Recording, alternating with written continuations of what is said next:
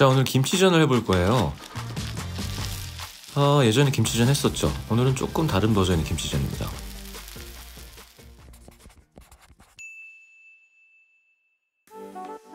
자, 집에 있는 묵은지 요만큼 김치 국물을 조금 넣을까 했는데 양념이 많이 묻어 있어서 그냥 하겠습니다.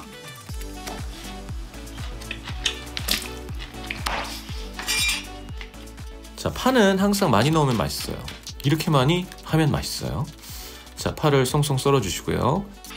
자, 김치랑 섞어준 다음에 가위로 조금만 더 김치를 잘라주겠습니다. 이거보다 조금 양이 적게 부침가루를 넣어주겠습니다. 김치 양보다 조금 적게.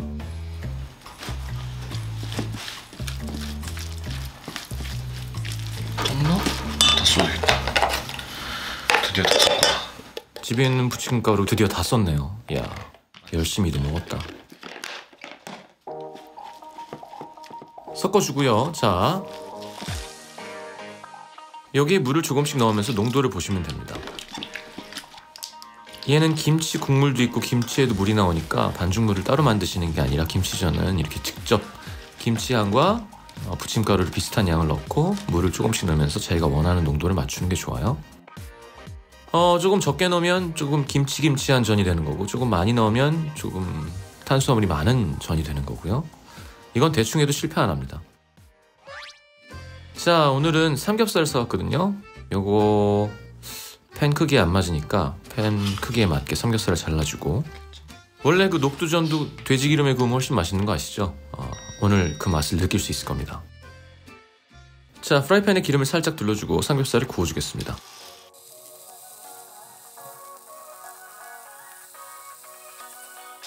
한 70% 정도만 구워준다 생각하면서 구울게요. 자, 다 됐다 싶으면 여기다가 김치 반죽을 얹어줍니다.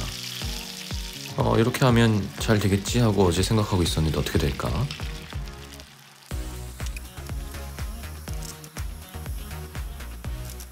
야, 근데 이게 뒤집기가 조금 곤란한 팬이네요. 새로운 코팅 팬이 있거든요. 팬을 한번 바꿔보겠습니다.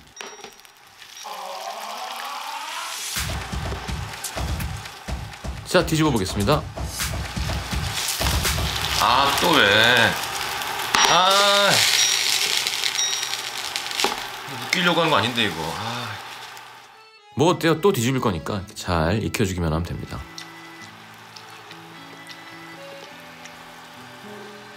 이게 아무래도 가스 버너로 해야 되는 것 같아요.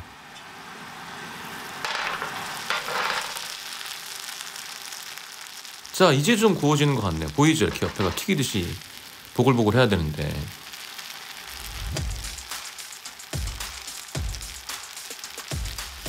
자, 뒤집어 볼까요?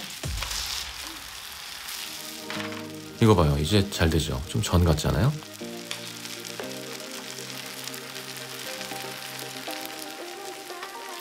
자, 앞뒤로 한 번씩 더 뒤집어주고 잘 익혀주면 완성입니다.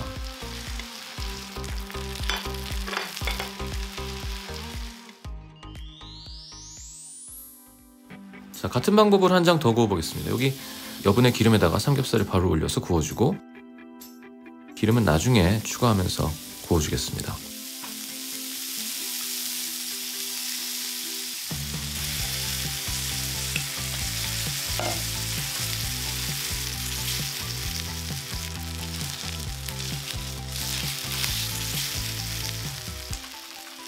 맛있어 보이죠?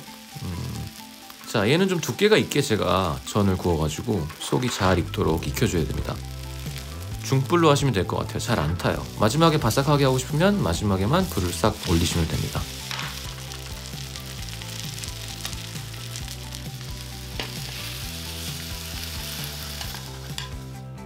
자, 삼겹김치전 먹어볼까요?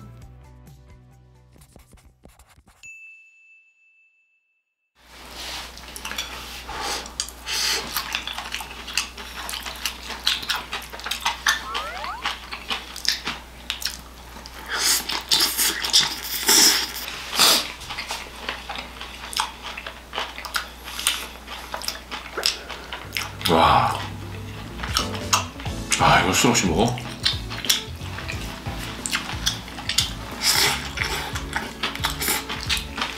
과일 같은 걸 잘라주면 좋을 것 같아. 통으로 들어있으니까. 두 번째 건 먹어보자.